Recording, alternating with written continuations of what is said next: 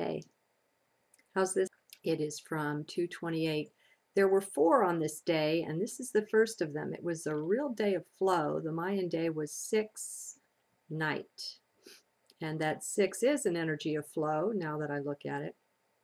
Okay, so here's another one of those middle of the night journals again, but I can't say I got up for it, just that I didn't go to bed. Oh well, it's nice to be so free, with no clocks on the wall and no watches that I wear. There's a real freedom in that. I'm grateful my life lets me live like this. So, what wants to be said? It's a more upbeat energy than I've been feeling these last few days. And it's either that or perhaps the body is on the mend in some way. Who knows?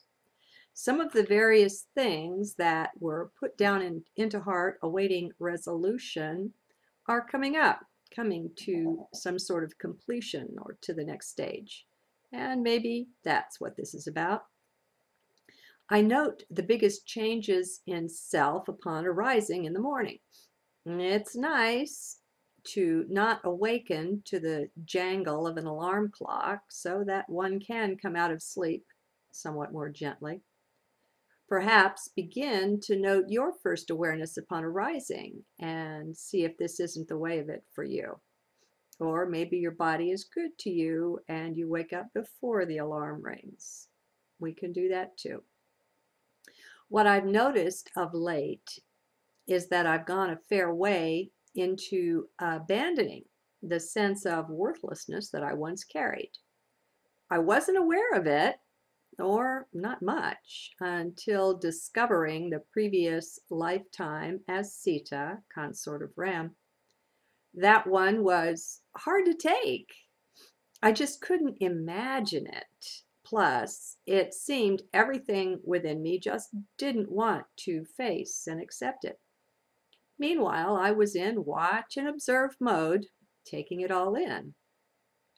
As I've shared in previous journals, the feather didn't work, nor did the ruler, so I guess Source had to use the stick to get me to recognize and finally accept this. It wasn't until then that the worthlessness energy could be faced, and there was plenty of it. It wasn't obvious. I wasn't consciously even aware of it. Yet, hidden in the folds of my garment, my aura, there it was.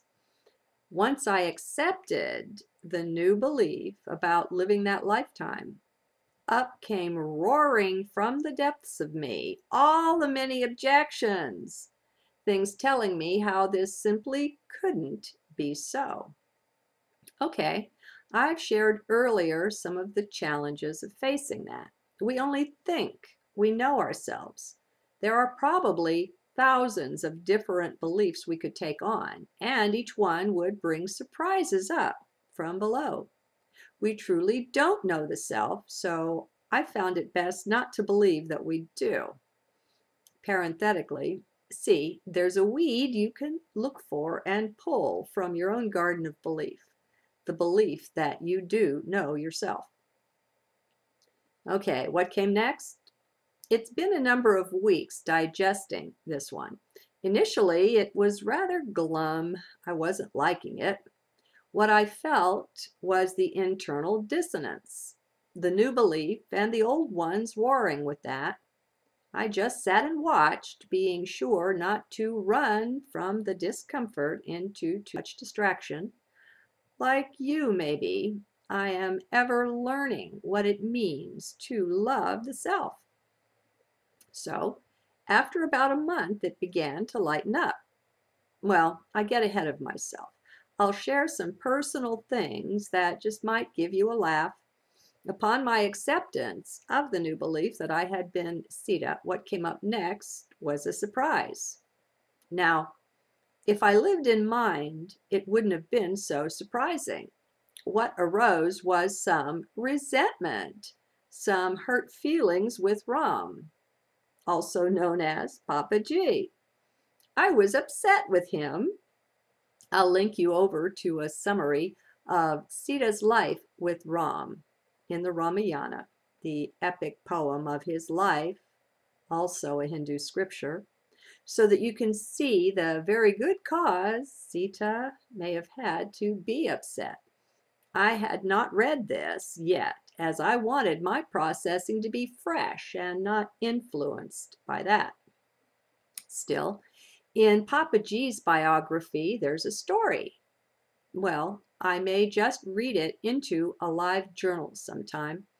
It tells the story of his visit to an ancient site, the Valmiki Shrine, which is the place where Sita served out her years of exile from Ram and the palace and her life as queen.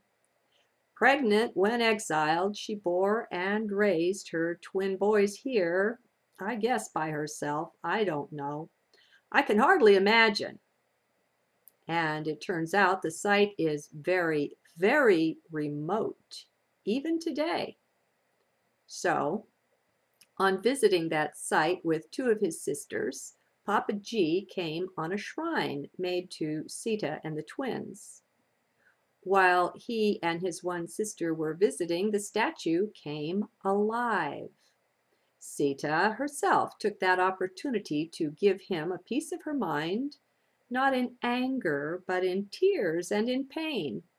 She just didn't understand. She wanted to know why from him. So, even though I didn't know the full story, I did know about her exile for so many years and that her boys were teens before it ended and they returned to palace life. Knowing that was enough to arouse in me what I thought at first might have been sympathy pains. Communication is so very important to me, and it's one thing that Ram didn't practice, expecting his Sita to trust and love him enough to accept whatever he did, I guess. Anyway, I can't tell you how very strange it was and is to be feeling these things while learning about another life. You're your current self, yes, but you're also that other one. It's very strange feeling at times, maybe a bit like having MPD, multiple personality disorder, different perspectives. All of this while not trusting the mind, of course. Thus, I wouldn't turn to it to resolve anything. Oh no, it had to be real and fresh. So, there was that strangeness that arose once enough of the worthlessness energy gave way so that I could allow myself to feel and deal with it. Mind was useful at times just to remind me that divine beings, which we all are, not needing a lifetime as a goddess to establish this, didn't feel shame. It was most inappropriate, mind would remind, and that was helpful. So moving on. After a couple of more weeks, I noticed a new strength in my step. It took a few days to put it together, but as I would watch this, I began to see that it was what came when the worthlessness went. Very nice, internal strength. Now, what I find is a much stronger character indeed. Actually, I'm very respectful of her, this new self that I am, and maybe a wee mite afraid even. She is much stronger than I've ever been, perhaps. I don't know. I just know it is different, and I'm not putting it on. It comes from somewhere down deep. What I see is that Sita is much more integrated now. She has gone through her own sets of tears over that life with Ram. For a few weeks that came between me and my closeness with Papa G. That may have been rather funny, but it was real. For the first time in I don't know when I rose, I didn't do morning readings from his biography. I just didn't feel like it. So I didn't. And that was strange. So, in addition to working through my own stuff, and we all know we have plenty of that, I've been working through Siddhas as well.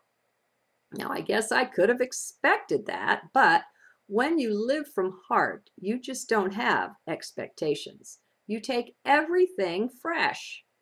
You mind types will just have to trust me on this. The integration is coming along nicely. I guess that's what I'm saying. This week would be the first time I could begin to say that. I am feeling quite fine doing my readings again, and I have worked things out with Papa G. Of course, I just did a journal after this, and so you all know about that. But anyway, here's how that went. And remember, this is as of the 28th. He is such a lover of Source. With him, it is very intense, exclusive. Well, it's that way with me as well. So I told him that as long as he loved Source that way, that would count as loving me. That's all I would look for now in a mate anyway, one as madly in love with Source as I am. In loving that one, he would be the stand-in for God with me, as I would be for him. It's the divine romance, acted out and shared between two who are in the flesh. It's rare, but I know this can be done. It may be challenging, for the human being will always peek through and tilt the game, but underneath it, the divine love will carry the day.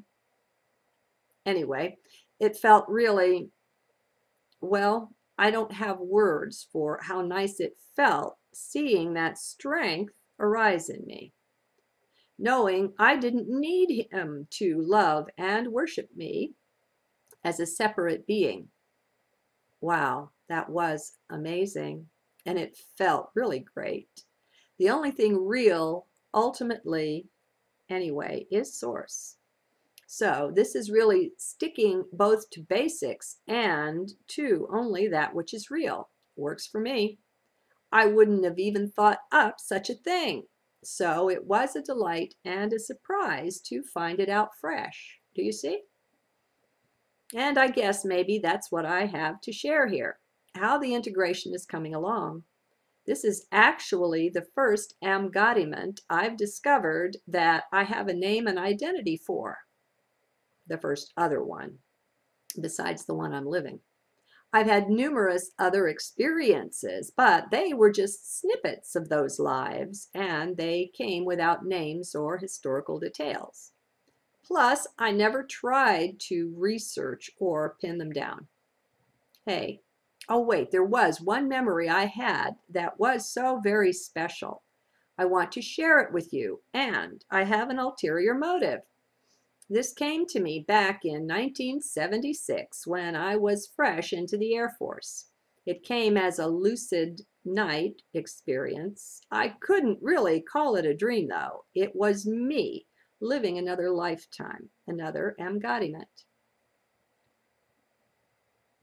At least that's what I've believed up until now. I'm going to say now I'm open on this. This occurred in what is now the British Isles, way back before gunpowder and all of that. I was a servant in, I wrote down palace, it was a castle. I tended the horses for a pair that was either royalty or related to that, a man and his wife. There were multiple walls on the castle, and I lived and worked between two of them, closest to the horses, yet close enough to this pair. This was a time when the horses wore crenellated covers, like the reverse image of the crenellated skyline of the castle walls, with the openings for firing on enemies, I suppose. I don't know for sure. I'm not into history, just guessing. Anyway, it was a time of swords, staves, and jousting upon horseback, way back when. I guess my family were generations of castle servants. I don't know. As I served with the horses since being a very young lad, yes, I was a guy, I remember watching the lady and her lord, but we never spoke. What I noticed was that there was a very large face in the sky, a masculine one, that was divine. It was always watching over them. It was so very beautiful. It took me a number of years, but eventually I realized that the lady and Lord could not see, were not aware of this divine being watching over them. And I thought that most strange. Anyway, they had married rather young, I suppose, and gone into it with much hope and high aims and morals and all that. Yet, over the years, that began to fade or wane. This really bothered me. Now, you may wonder how it was that a horse hand, I was the one who always brought the saddled horse to my lady all ready to ride, would know such a thing. How would I discover that? It was by the face in the sky. It began to recede. I didn't understand for a time why it was happening, but the face began to be not so fully present, so almost right there. It began to grow more diaphanous, more transparent. Then it got smaller and smaller. It pulled away. As it was doing all of this, it began to recede in the distance. So fainter, smaller, farther it grew. Now this was over several years' time. I spent many restless times and sleepless nights concerned over why and how anyone could let such a thing happen, or why it would be happening. It truly bothered me.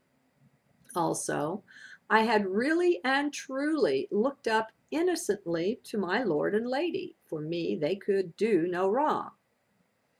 I guess I must have overheard some gossip or something like that. You know how servants are, all but invisible to the gentry. That clued me in on some of the intrigue that was going around in the castle among the nobility.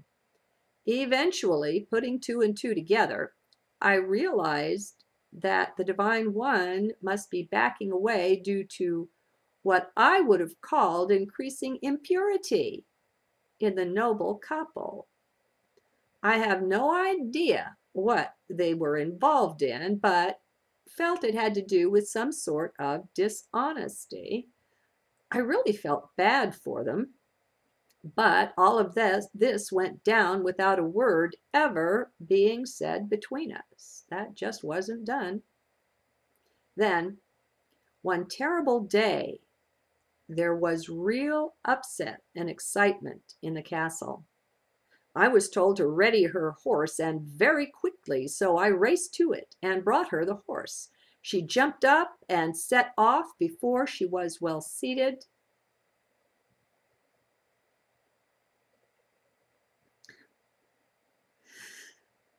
This was on some stone floors between the two castle walls. And there was a sharp turn she had to make, but she didn't. As you can see, it tore me up to watch what happened there. She had gone to my left and missed the turn to go right.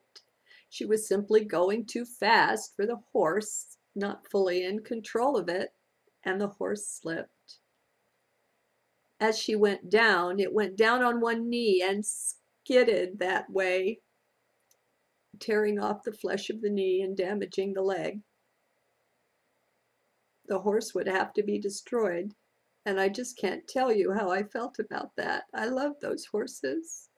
They were my whole life. I was truly torn up. Anyway, my sense was that there was some very serious court intrigue, and my lord and lady were in very real danger and had to run from there. Another horse had to be brought right away, and then they were gone. In the next scene, I am standing outside. They have just left, I think. I'm not sure. Anyway, that face in the sky had not been there for some time. Now it came back, but this time straight to me. The stable boy. I could still see it, though others didn't seem able to. It came down big and bold and very close, looking right at me. Again, just the head. It said to me 3 times, very clearly and very intently, Lothian, Lothian, Lothian. I knew this was directed at me, and immediately I woke the body up so I could go look this up. I felt it must be a character somewhere in the Shakespearean plays. It had the sound of that, so I called the local library. The librarian reported that there was no such character. I was really disappointed. I don't know what I would have made of it if it were a name there, but I was disappointed. To this day, 36 years later, I still don't know what that means. I did learn that Scotland was divided up in 3 parts, called Upper, Lower, and Mid Lothian. What to make of that, I'm not sure. At some point, I considered that maybe my lord and lady were attached to or a part of King Arthur's court, and maybe Camelot had been in Scotland. Hey, it was the best I could guess at with nothing more to go on. We didn't have the internet back then, or if we did, I knew nothing of it. So if anyone can help me with this, that would be most special. I'd love to answer the stable boy's mystery for him. Well, for me, since that was another embodiment I lived back then. He never knew what it meant. He slept with the horses too, I think. Anyway, he was that close to them. He didn't really speak much to anyone. He didn't think to ask questions. It was truly a different time. I was truly a different me, or rather playing a really different part. Lothian.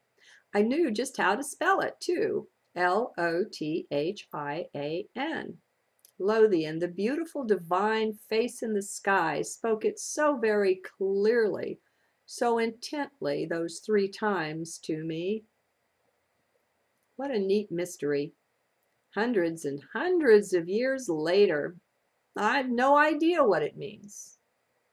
Hey, I can't believe I haven't brought this one to Ken, so I'll do that as well.